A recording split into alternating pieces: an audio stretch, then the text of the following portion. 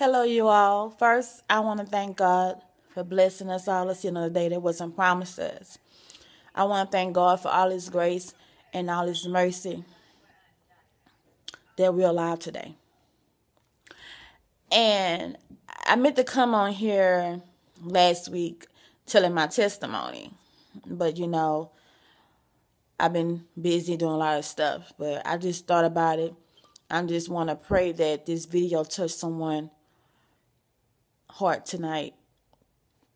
Last Wednesday, our church went out of town for 2 days, but I only went there for 1 day. But before I left my house that Wednesday to go to church, my son was sleeping in his room, and I was getting ready for church.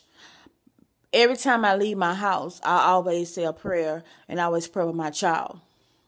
So I went into his room and got my oil and covered him in the blood of Jesus.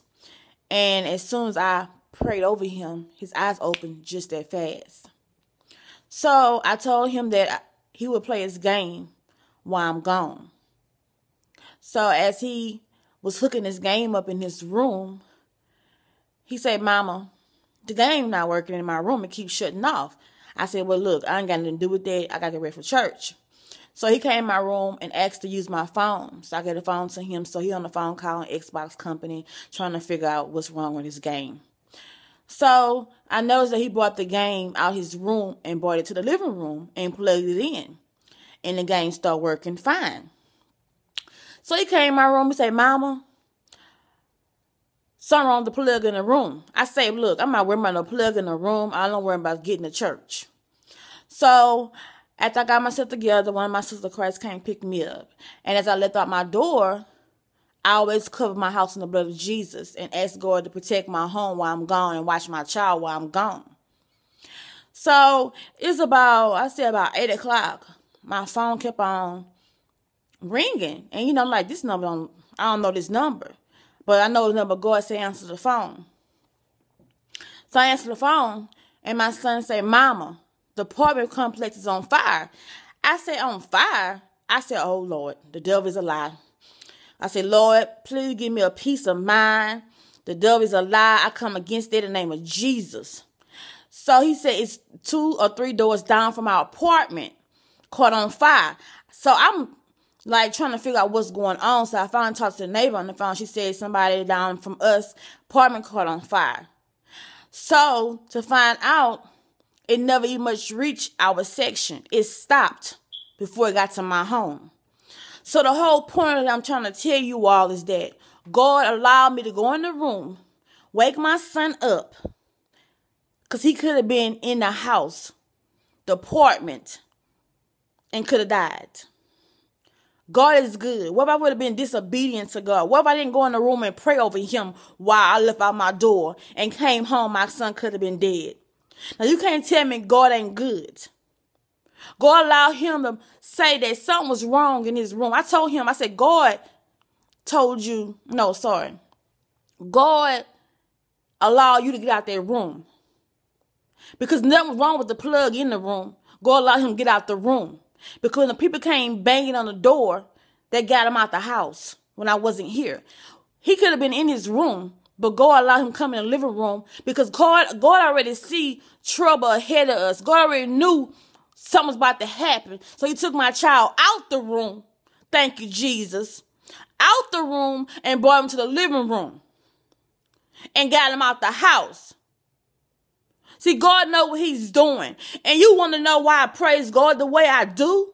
Because God has been good to me. My child could have been dead and gone. But the blood of Jesus, I pray with my child each and every day. I pray with my home each and every day. So he in his room right now. The game plugged in. I thought you said the plug don't work in the room. Oh, it's working now. I said, that's God who took you out the room last week. God took you out that room. So this is the reason why I praise God the way I do. God has been too good to me. And I be obedient to God. And people walking around here being disobedient.